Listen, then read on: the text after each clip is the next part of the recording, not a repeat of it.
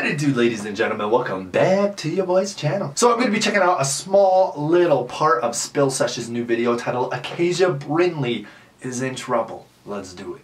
She's been getting a lot of backlash recently because some old tweets and videos have surfaced of her using racial slurs, and that's not good. It's not good at all. Now, this whole situation gets very dicey because these are a bunch of things from the past, and I know people can change, and trust me guys, she's changed a whole ton since back in the day. Like, if you guys saw a photo of her back in the day and you saw a photo of her now, you would think they're what the hell? People. I thought that was Bella Delphine. Like, she has tried to transform her life, and I know a lot of people are really knocking her parenting choices. I'm not trying to make it seem like I'm defending her. I'm not trying to make it seem like I like her. All this stuff, you guys, I'm really trying to play the middleman here and just tell you what is going on and who she is. So, a lot of people I know have been knocking her parenting choices for one of her daughters. They think she's favoriting one of them over the other. It's a whole mess. I'm not going to get into that because that has nothing to do with any of the comments that were made from her past. I'm just saying that that's one thing, dude. If you're a mother or you're a I was going to say daughter, or you're a dad, okay? You guys decide to have two kids, you love them equally. Whenever a kid asks their parents, who do you love more? You know what the answer is always going to be, I love you guys equally. And that's exactly how you should also treat your kids, equally. I don't watch the content, I don't really know what's going on, but if that's going on, whoo-hoo, trust me, I have some daddy and mommy issues I'd like to get off my chest. Brought up all at once. Hashtag Acacia is over party was going around on Twitter. There's a whole thread of all the videos and everything that she's ever tweeted. They are bad. Like, really, really bad. A lot of stereotypes, a lot of saying a certain word that you're not supposed to say. Ooh. It's not good. It's not good at all. It's not a good look, but she has come out and she has apologized, and she posted this on her Instagram story. The universe is giving me so many lessons right now in my personal life and my public.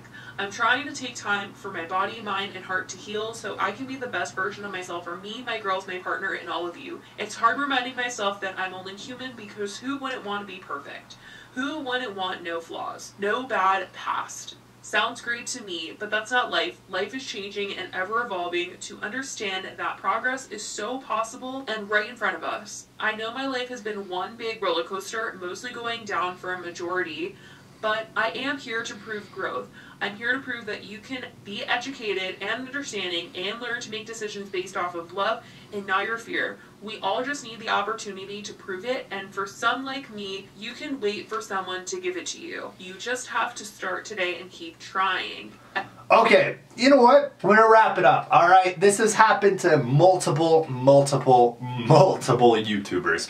Past tweets of them, you know, saying some stuff that they shouldn't be saying, using some words they shouldn't be using. This is not new. This is not new. I mean, Tana Mojo, you guys remember that? She bounced back fast. It's like everyone, like, it happened to Tana Mojo. It was like a week. iDubbbz did a video on her. Boom, shabam, it was over. And then Tana Mojo went to having all her clout and all her fans back. You know, this happens a lot. But at the same time, it's not okay, okay? See, there should have been never no point in your life where you being a person should be doing this kind of stuff online. I don't care if you're 13 years old. It's just certain stuff you shouldn't have said online. You know what I mean? I'm blessed. Like, I've never said anything like that online, even when I was 12, 13. I've never posted any kind of thing I shouldn't have posted or said words I shouldn't have said. You know what I mean? I'm not gonna lie, it was pretty cringy. Like, I'm pretty sure when I first got Twitter, when I was like in high school, I would make tweets like, the only thing that lights my soul is by looking at you. I would post shit tweets like that. I don't know why.